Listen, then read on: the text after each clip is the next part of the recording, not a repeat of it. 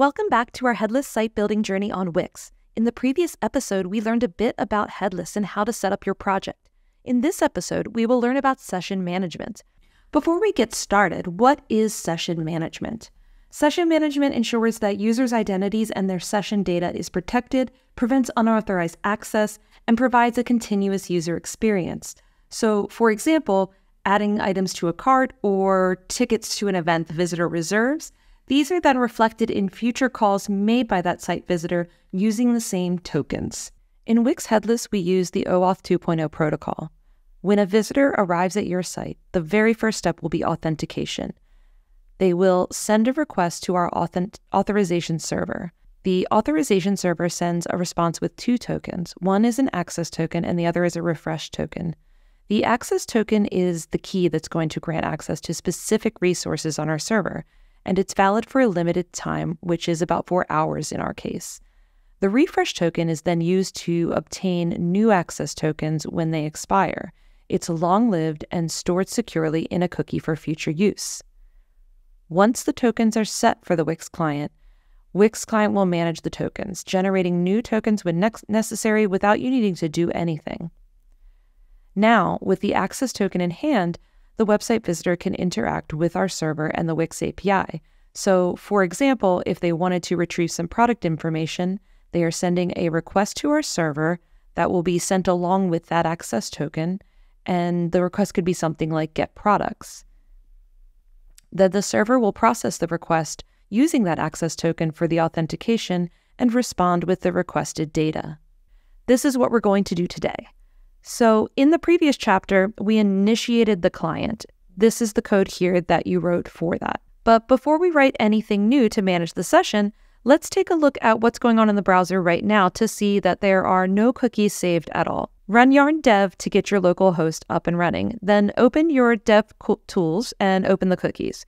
You will see there's no cookie saved here. Now let's start by creating and storing a persistent user session. To do that, we will create a file called middleware.ts. In here, we will check a visitor's session status when loading every page. Then before making API calls, check if a session cookie already exists in the page request. This function will run before every call to the next server. At the top of the file, import create client and OAuth strategy from the Wix SDK, and next response and next request from the next server.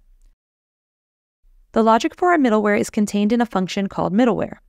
If the cookie is not found, it's generating new visitor tokens using auth generate visitor tokens, and it will store them in a session cookie to create this new anonymous user session, which will persist when the visitor uses the site from the same browser.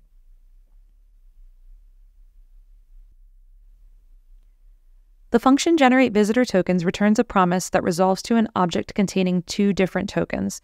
An access token with an expiration time that is used for resuming the visitor's session. This type of token expires after 4 hours. And the refresh token for generating a new access token. Use this when the access token expires. Once you have tokens, they are mostly managed by the Wix client.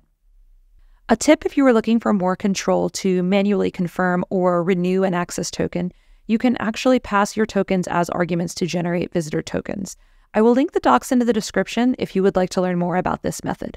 Next, open the file we created last time called use-wix-client-server.ts. To get started, you will install the cookie package and types if you are using TypeScript. Next, you will import cookies from JS Cookie, and in the OAuth object, add your tokens. If you already have visitor tokens, you can use them to resume a visitor session. You can resume a session when creating a client by passing it existing tokens, as in this example, that reads the tokens from a cookie. Now, run yarn dev to see it in action. The cookie has now been set. So you've made significant strides in your headless site building journey today. As we continue to explore the intricacies of building a headless site on Wix, you'll want to stay tuned to deep dive into other parts of Wix Business Solutions.